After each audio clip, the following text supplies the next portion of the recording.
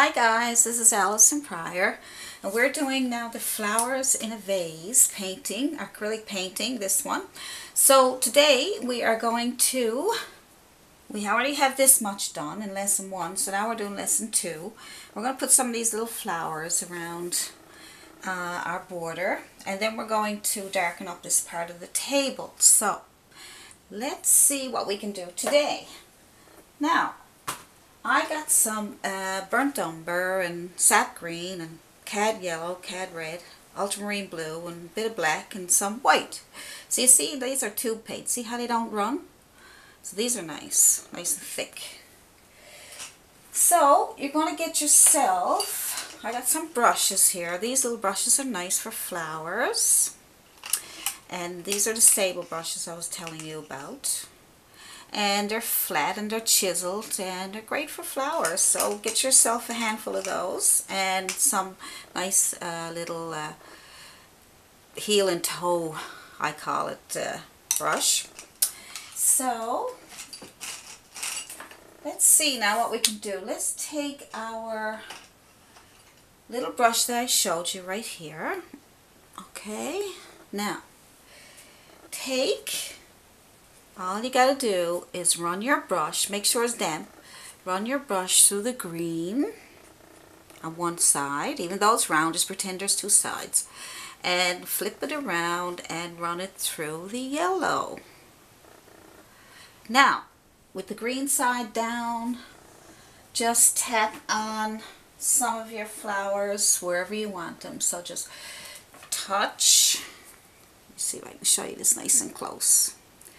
Green side down, touch on either side, and then you get a little flower, something like that, and just touch. And I'm going to put some more paint on there, so just when you run out of paint, it's not much you can do then, so just get more green and more yellow, maybe a bit of red for a bit of fun, and just touch. You get all these little flowers. You can put them wherever you want. It's okay. It's your painting. You do whatever you want. Touch. Wherever you want them, just touch. That's all you have to do is touch side by side. If you want little ones, just put a little tap. Just tap. So, more green, more yellow, more red, even blue. Let's go with some blue too. Let's see. Let's just touch.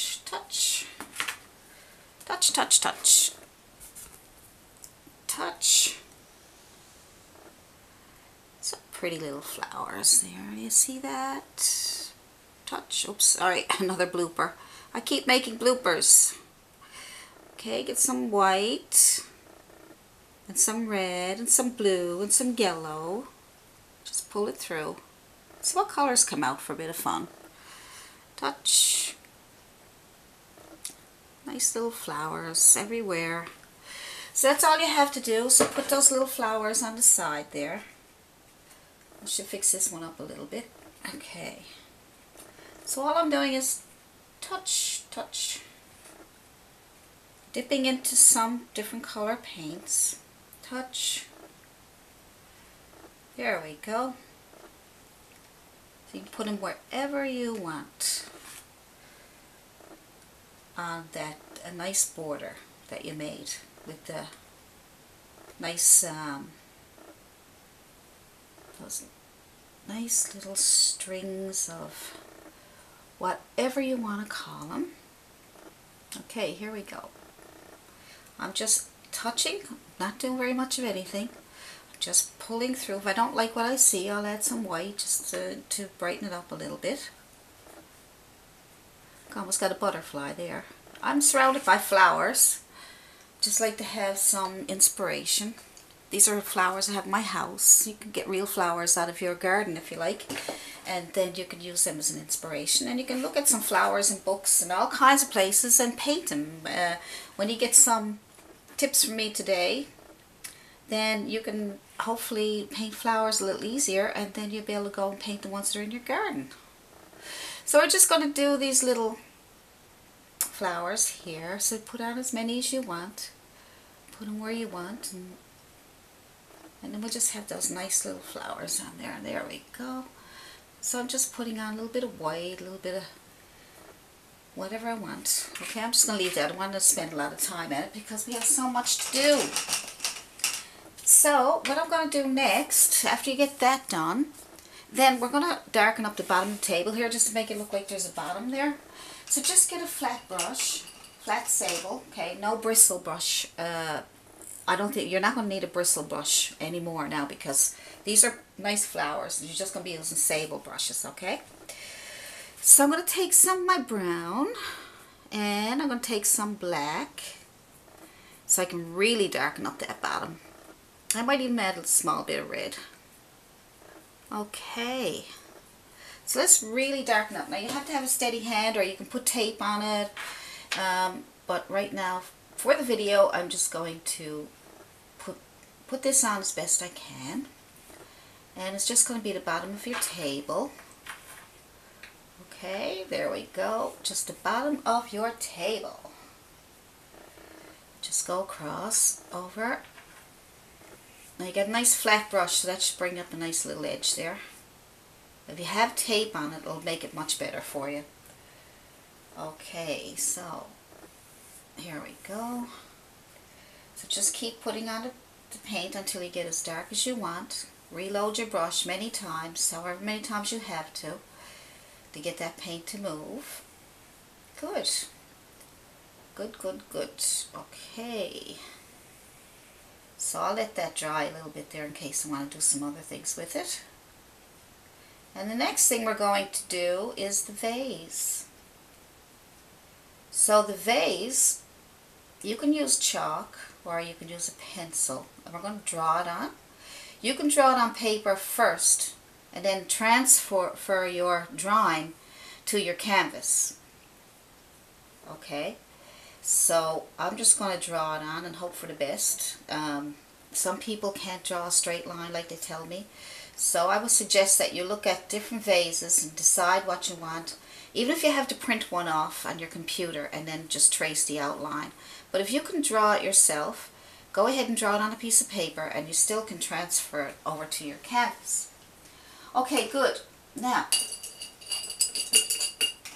let's see. I'm just going to use, maybe I should use chalk because you won't be able to see it if I use a pencil. So you go ahead and use whatever you want that works for you. Okay? So here's how we can do this. We can draw on our, I drew it out a couple of times and made a mess. But anyway, so as you can see, I was trying to get it right. So I still may not get it perfect, but I'm going to try. So it won't be perfect, but it'll, when you start painting, it'll bring it to life. So what I'm going to do is sit that here for a minute, and I'm going to try and get how far up it is. It's probably around here is a small little line, and the bottom is around here. Okay, so the bottom and the top, I'm going to make the top part smaller, make a little smile for the top part of the vase, and a bigger smile, and put a line down the middle. That way you can tell if it's too big on one side, okay? That line down the middle will help you get it nice and equal on both sides. So there we go, it's a bit better. A little bit of a smile. Alright. Now we're going to try and get that shape as best we can. So I'm just going to come down here, and I'm going to come down to meet that line, and I'm going to round it off. There we go. I'm going to come down, come down, come down, and round it off. There we go. So that makes it a little more even on either side because of that line in the middle. Good. Well, I'm not even going to worry about that. I'm going to just paint over that. So what we're going to do, we're going to paint that first with some white. Let's paint it with white first so that we can... That's a noisy one, that one. Okay, so we got a clean, flat brush. Whatever brush works for you, you know, as long as it's a nice sable brush. It's a nice brush. It bounces back, springs back, so it's not going to bend over. So take some white paint, dip into your white paint and paint it white. Now you can paint your vase any color you want. You can have any shape vase, any color vase, whatever you want. Okay, if you don't like this one, I just put a vase there because I thought it was an easy vase to do. And what I'm going to do is I'm going to paint it all in white.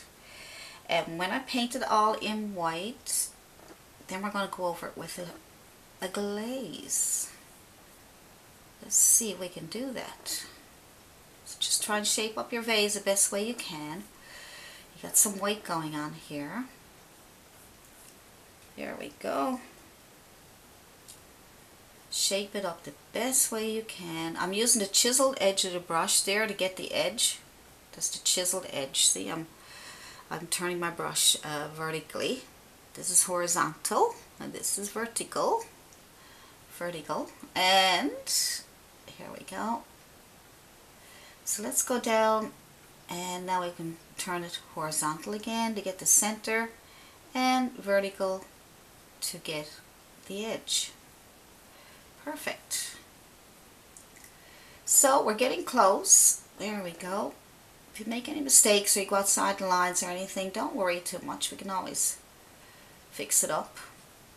You can always put a flower there if there's something really off, okay? So what we'll do now is we will take our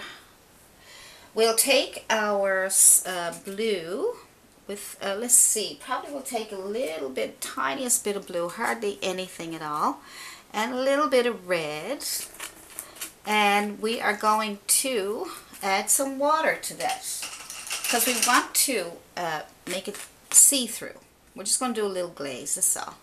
So I'll just add a little bit of, makes a mess on you. So it'd be better if you had a little separate cup for this. That way you wouldn't mess up your palette. Okay, so yeah, use a separate cup if you got one there, or a separate something, and put some water in it. Now as long as you can see through this, we'll be fine. Okay, so if you had to add more water, you can go ahead and add more water. So this might be a little wet. It'd be nice if that was dry. So if it's not dry, then you can chalk on there. Look, chalk. So it'd be better for it to be dry, because you'll see it'll probably blend in with it. There we go. So if you can, let it dry. If you don't have the patience to let it dry, just put it over what you got done. And this will be a little glaze to go over to change the color a little bit. So then we'll just take a little bit of our glaze and darken it up with a small bit of blue. So we can add some shadow on the corner here. Good. Just a little. Just pull that into the vase.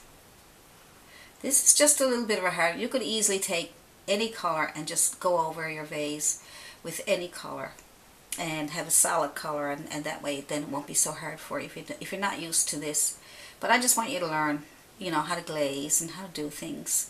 Just always trying to add a few extras for you, because as I do more videos, some of you guys are looking at a lot of my videos, so by the time you get to this one, you might be more experienced and you want a bit of a challenge. So I'm just going to put that glaze on, and then I'm just going to add a little bit of white to the center, and we can do some more with that after. Okay, so I got some water on there. So if you want a little bit more blue, just pick up some more blue, just to give it a shadow color. If you need any more, just go ahead and add a little more shadow on the side. The darker it is on the side, then it will make it more round looking. Okay, so I'm just going to have some shadow in here. So I'm just going to put on some blue like this. I'm just scraping it over it. Now, every time you do a glaze, yes, it should be dry, but I don't want to waste your time waiting for me to dry that, so I'll just give you the instructions, okay? So what you're going to do now is put a little pattern on there. Put your little pattern on there, and like a little pattern, something like this. You know, look around your house. You might have a vase. These vases are, some have flowers on them, and some have different. But I'm just gonna put some little. Let's see, little shapes. I'm going to take this, I'm just going to squiggle. I'm just going to move my brush around like this. That's all. I'm just going to put on some little designs. So you can just put on whatever design you want. Like I said, you can have a look at some pictures. And I'm going to, all I'm doing is squiggle, squiggle. See, I'm just moving my brush around. I'm not doing much of anything. And I'm leaving some of the vase to show through. I might just come a little darker down here. Just squiggle around your lines. Okay, good. And you can come right across. And there we go. So you go right across with some squiggly lines. And then we're going to do one on the side. There we go. So you do them all over the place until you get what you're looking for. And then you might want one in the middle that just comes up and around. Up, up, up. Move your hand so that it wiggles around. Now, see? And that's pretty simple. Now what I'm going to do is I'm just going to put a few more little dots and stuff here just to give it some, I don't know, just some nice little designs. Okay, so I'm not going to be too fussy. You guys be fussy. Never mind me not being fussy. You be fussy. This is your painting and you want to do a good job. So you be fussy. And you look up, and what I want you to do for homework, how's this? You do your vase and you look it up. Different pictures of these kind of vases or any kind of vase you want. And have a look at the patterns, and then you can go by that. And that will help you make up your own pattern. So right now I'm using my liner brush and I'm just bringing on some of these nice little straight lines. Yep, you just dip into your, you just run your brush through your blue and a little bit of water, and then you can make some nice little squiggly lines. Okay? The thinner the better, so try not to push on your brush too much. And just make some of those lines. There we go. Okay, good. So that's just a little quick design. It's nothing spectacular, but you might come up with something better. But I wanted to show you that anyway. I thought it was fun. I thought that was fun. So hopefully you do too. So we got to put a little base on here. We'll put a little base on here. So you can just take that flat chisel brush and run it through your blue, dark blue, and just put on a base. Just right in the middle of the vase, just pull over. We will also be putting on some highlight there. So just pull over your vase. You can have any kind of bottom that you want. It can be fancy. So I'm just putting something there just to show you. So you can have, yeah, you can have a fancy bottom if you want. Or you can have just a plain old bottom like I got there. Okay? And you can use your finger to fix it up if you have to. Now, next we are going to make some background leaves so that we can make our flowers. So when we put the background leaves on, then I'm going to go and I'm going to let you play with lesson 2, and I want you to do that, and then I'll come back and then we'll put the flowers on and we'll do some touches. I saw we should have this done in probably 4 or 5 lessons, maybe less. I'll do my best to get as much in as I can. So right now you wet your brush. Okay, and the brush you're going to use for this is your flat chisel brush for now, okay, nice and chiseled. And you're going to go into your green paint, green on one side and yellow on the other. Okay, so green and yellow. And then you are going to make some background. Actually, I was fooling around with this and all these lines was what I was doing. So you come out here and you draw, you make a line and you pull it up, and you're going to have your flowers. So we're going to have our flowers. We're going to decide, these are where our flowers are going to sit. So you can make many of those lines as you want, okay? So we can have one coming up here, one coming out here, one coming out here. So you're using the chiseled edge of your brush, alright? This chiseled edge of your brush. And you got another one coming out here, maybe another one up here, and maybe one down here, falling over, and maybe one falling over here. We will be touching these up again after. And then maybe another one here, coming down over here. And I'm going to add more green. Maybe there's one coming out here and down over, out around a table. Fell out around a table. Just put them out there. Don't have to be anything fancy. Just get your lines on there, okay? So that's all you have to do. Put as many as you want, alright? Alright? And then you are going to, let's have a look at our picture. Okay, so we got them all over the place. So let's take some more up here. Pull it out. Now you don't have to make it fat like that.